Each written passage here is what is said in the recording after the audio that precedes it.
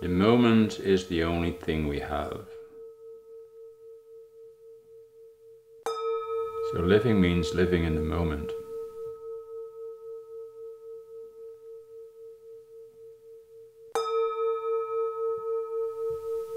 The moment is life. The moment is creation.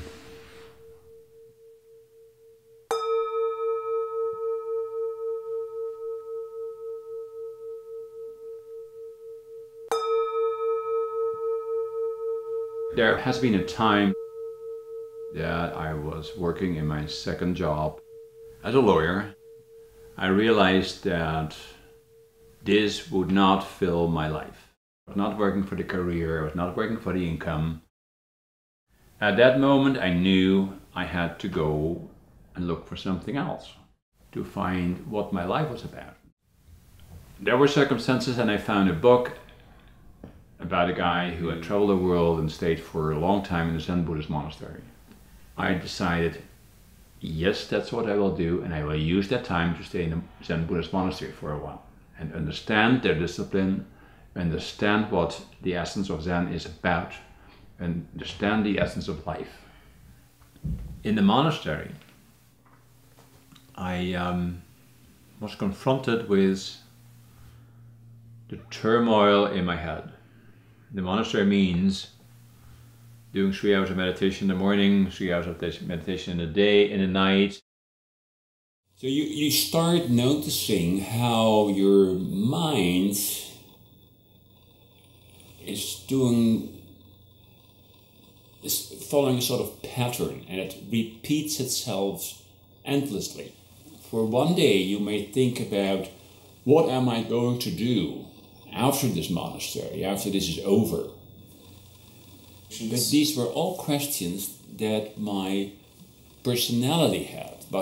And I began to understand that my thinking is occupied with what people think of me, what I want to become or want to be. You become the observer of your thinking. And that is what meditation is about. Mm-hmm. It's about a lot more, but this is one of the first.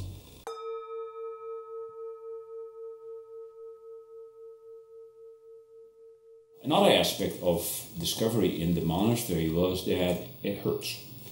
It hurts terribly. If you have a week of full-time meditation, every time you sit, your body starts to ache.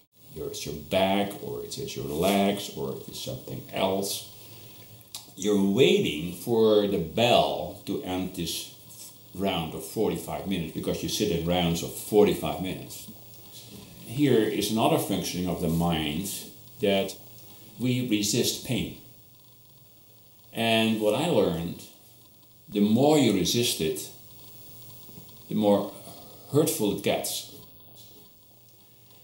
But the resistance got worse and worse, and the pain got worse and worse. And then there's a moment after a few days, maybe the fourth day, that all of a sudden it became so much that my brain couldn't grasp it anymore. So it's like it flipped, and my brain died. And all of a sudden, I was in a peaceful situation. I had no pain. It was like screens opened, and I was in a place of beauty.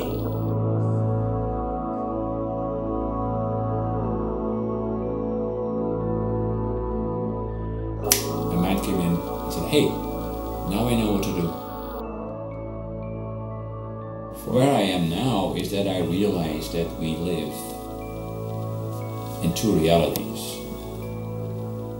And that's other reality you enter from that standpoint, or from that viewpoint of looking at this reality and sort of receding into another reality. And that's a reality that's not about thinking, that's a reality of being. These two realities merge when you are just here and now in the moment. When I start painting, I wait until I am in that here and now. And I really have it in a way that I can feel that I'm there, in the sense that I feel my energy inside my body and the energy around my body merge, become one. So I become the larger energy field. But it's like a movement in which you do not think, it's just happening.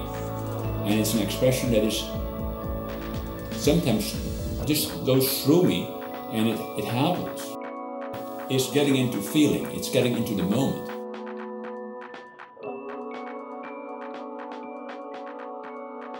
You get into that field, until it happens, then you paint, and then you have a painting, and then all of a sudden you see it and you know, yes.